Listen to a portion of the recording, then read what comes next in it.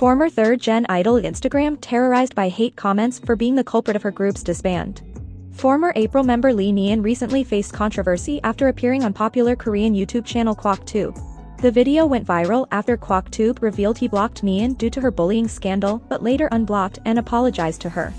Many netizens criticized KwakTube for not being in a position to forgive Neon on behalf of the alleged victim, Lee Hyunju. This led to a surge of negative comments on Hyunju's Instagram from April fans, despite her being uninvolved in the video. Many fans still feel that she brought down April's rising career with her bullying allegations, leading them to the disband. April members were previously accused of bullying Hyunju, with allegations of exclusion and mistreatment, which Hyunju confirmed.